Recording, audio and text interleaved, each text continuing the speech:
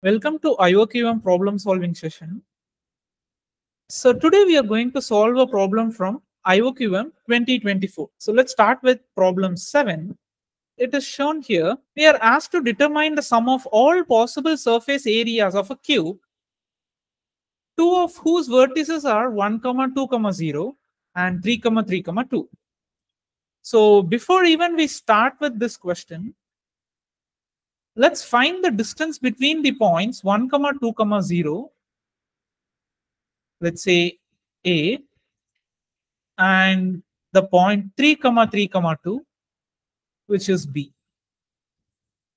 So we can use the Euclid's distance formula to evaluate the distance, which is under root of 3 minus 1 the whole square plus 3 minus 2 the whole square plus 2 minus 0 the whole square. Now this equals 2 square plus 1 square plus 2 square, which is root 9, and that evaluates to 3. So the distance is 3. Now, 2 points of any cube can be related with endpoints of a side of a cube or endpoints of a face diagonal of a cube or endpoints of the main diagonal of the cube. So, illustrating through the diagram,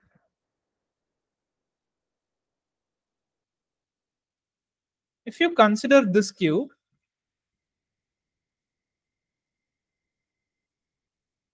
if point A is here, then point B can be here, making the side length of the cube 3. Or if point B is here, then it makes the face diagonal of the cube 3. That is,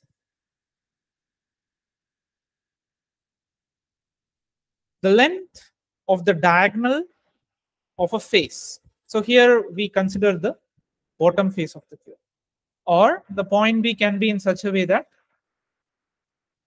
it is the main diagonal connecting the points A and B, as shown here. So let small a represent side length of the cube. Let small a equal side length of the cube. Then we get either a equal to 3 or a root 2 equals 3. This is for the case when face diagonal equals 3 or face diagonal represents the line AB or main diagonal represents the line segment AB, in which case a root 3 would be 3, because we know that the length of main diagonal is a root 3, right? And now we get a squared equals 9, and over here we get a square equals 9 by 2, and here we would get a square equals 3. We all know 6a square is the surface area of the cube, because there are 6 faces, each with area a square. So 6a square would be 6 9s are 54, and here 6a square would be 27, and here 6a square would be 18. So now, if you add up all the possibilities, you would get 99.